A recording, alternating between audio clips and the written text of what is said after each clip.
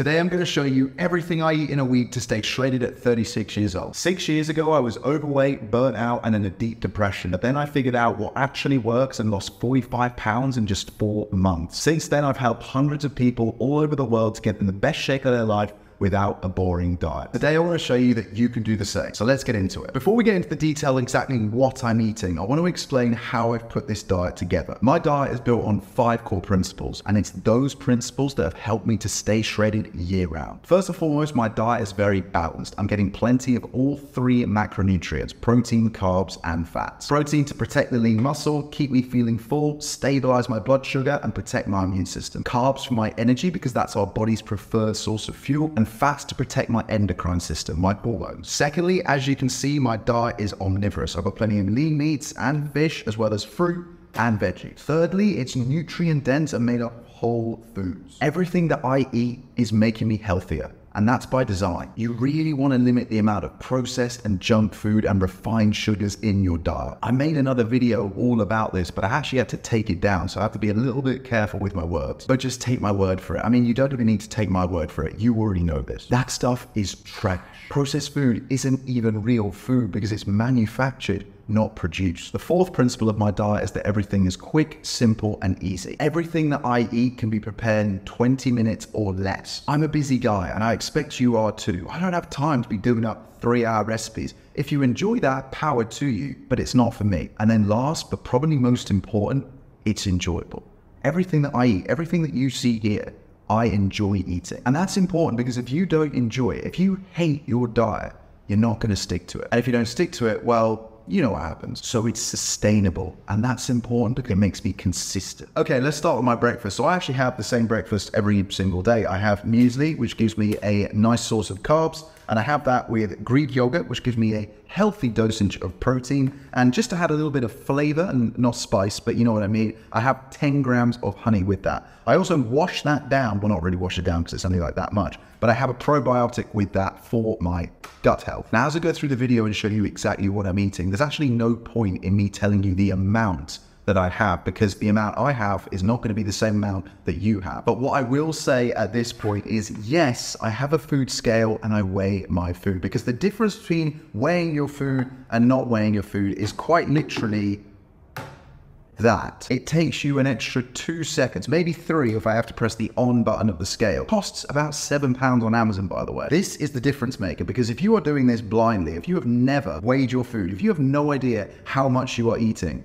how the heck do you expect to hit your goal? So yeah, if you haven't already, get yourself on Amazon, get yourself a food scale, and it's going to change your life, because it's going to help you to realize how much you're probably over consuming certain things. You'll also notice in my breakfast, I should have said that there is nothing processed here. I'm not having any cereals. I'm not having any junk. Side note, actually, because it's one of the most important parts of my diet, but I've just realized I don't have any here. Oh yes, I do. Water. I will drink 3 liters of water before 9 a.m. So many people tell me that they struggle with this, but it's just because they're not focused on it. I wake up at 6 a.m. and have 500 milliliters of water with an electrolyte powder. I go to the gym at 7 a.m. and I always take one of these, a 2-liter bottle of water with me. And on the way to the gym, during my workout, and on the walk home, I will make sure that I finish it. And then when I get home, I have a protein shake mixed with another 500 milliliters of water. So that's 3 liters of water by 9 a.m. Simple. Here's the thing though, you don't have to drink 3 liters of water before 9 a.m. But the point that I'm making is that if I can do it by 9 a.m., you can do it by 9 p.m. Fair point? Drinking water isn't hard if you focus on it. And listen, it wasn't always easy for me, but I focused on it and it became a habit. And it's such an underrated, high leverage habit because of the amazing benefits that it gives you. Doing this means I'm hydrated, clear-headed, fueled and energized all day. I'm not hungry, there's no brain fog, and I don't feel lethargic. Trust me, this is a game changer. Anyway, back to the main part of the video. Okay, moving on to lunch and dinner. So I will actually always have the same 5 meals. I just rotate them throughout the days in the week. Those meals will be made up of a lean source of protein, a carbohydrate, which for me is normally rice, and then some kind of vegetable, which will always be frozen. And I'll explain all of this now. So for my lean meats, well, I should say lean meats and fish, we've got prawns first up. We've also got some mince here, which is 5% fat, I believe. We've got some chicken, and the key here is that it's covered in a lovely little bit of garlic. We've got a steak, and I live in Spain, so I'm very lucky. We get imported steak here from Uruguay, which in my most humble opinion trumps Argentinian steak. And then last but certainly not least, we've got some salmon. So those are my 5 sources of protein. As I say, I will rotate them throughout the week. I'm not averse to having any of them for lunch or for dinner. It's very much about how I feel or how much time I've got to prepare or when something's going off. And the reason I'm prioritizing lean meats and fish for my protein is that they are actually the best sources of protein that you or I can get. And that's because they are complete proteins. And a lot of people don't realize this, but what that means is that they contain all 9 of the essential amino acids that our body needs to be able to produce proper protein. And that's important. They're called essential amino acids because it's essential that we get them through diet because our body can't produce them naturally. So it's all well and good getting your protein in, but what you really want to focus on is the quality of that protein. The best sources of protein, those complete proteins that we just spoke about, are meat, fish, eggs, and dairy. Speaking of the eggs, actually, I should say, I will always have 2 eggs a day, and I will have it with one of these meals. It doesn't really matter. It depends on the meal. I can either have them scrambled or I can actually mix them in. So for example, with the mince, I will put it in a frying pan and I'll mix the eggs in with the mince and just cook it all in one. And then we come on to my carb of choice, which for me right now is literally just some microwave rice. Again, it has to adhere to my principles. Quick and simple. This takes 90 seconds to make. And there is absolutely no nutritional difference between whether I cook this rice in water and boil it or I just microwave it. It doesn't matter. So for me, even though it might cost me an extra 50 cents, 50 pence per day to have the microwave rice, I'd rather have it this way because it's going to save me time. It's going to make sure that my diet is quick, simple, and easy. And then of course, vegetables, which are packed with nutrients, minerals, and vitamins. And I will always have frozen vegetables for 2 reasons. One is money. Frozen vegetables are cheaper than fresh vegetables. And then reason number 2, and the one most people don't realize, is that frozen fruit and veg actually holds its nutritional value better than fresh stuff. Personally, for me, I rotate between spinach and broccoli, but it doesn't really matter which ones you have. That's just personal preference. Ideally, you're going to want to go for green leafy veg like these guys right here because they contain the most vitamins, minerals, and nutrients. But honestly, remember, we want to make sure that your diet is enjoyable. So if you hate broccoli, if you hate spinach, that's absolutely fine. Find ones that you enjoy and have those. So these meals that you see here, they're hitting all 5 of the core principles I've used to build this diet. I enjoy them all. They're all quick and easy to prepare. They're all nutrient dense, balanced, and omnivorous. I just realized going through all of this that there's actually a 6th principle that I use to build my diet, but I think it kind of goes without saying. And that's that it's affordable. I'm not sat here taking you through that this is my caviar that I have on Tuesday and this is my truffle pizza that I have on Wednesday. All of this stuff is widely available and pretty affordable. Also, side benefit, but an important one, is that because I eat the same meals, I don't need to track my calories. Don't get me wrong, the first time I ate all of these, I weighed them all out, I measured everything out, and I made sure that it was within my calories and macros. So because I'm able to eat the same thing every day, because I enjoy it, because it's quick and easy, and all the other principles that we talked about, I don't need to track my calories anymore. I know that if I eat these meals, I'm gonna hit my targets. By the way, if you don't know the number of calories that you should be eating, that really is the start point. So click the first link in the description that's underneath this video and I'll calculate your numbers and send you personalized targets for free. But as well as my main meals, what I'm also doing is having healthy snacks throughout the day. And here are the 2 healthy snacks that I love to have. They are both sweet, and as a result, they are both enjoyable, which is one of the core principles of my diet. As I said, probably the most important principle of my diet. So let me explain exactly why I have these 2. So first and foremost, the blueberries, I will always have these mid-morning, and that is because they are full of antioxidants, full of vitamins, and full of minerals. And as you will notice, they are frozen. Just like the vegetables, the same principle applies. The nutritional value of frozen fruit and veg is higher than the fresh. And then mid-afternoon, I will have one of these YoPro Danone protein mousses. It doesn't have to be this brand. This is just the ones that are available to me in the supermarket that I go to here in Spain. This is 15 grams of protein and literally it tastes like a real chocolate mousse.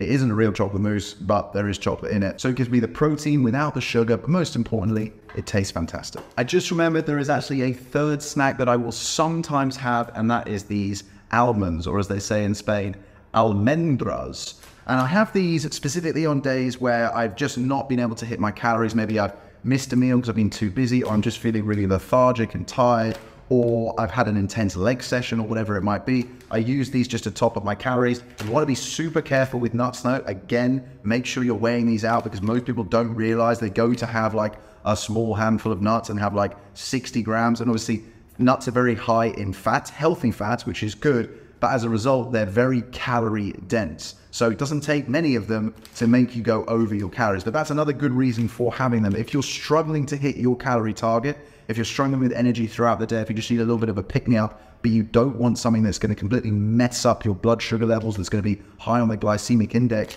then going for something like nuts, if you enjoy nuts, if you can have nuts without, dying, then they are absolutely fantastic for it. So yes, sometimes I have these, not every single day, but I want to be completely transparent, open, and honest about my diet.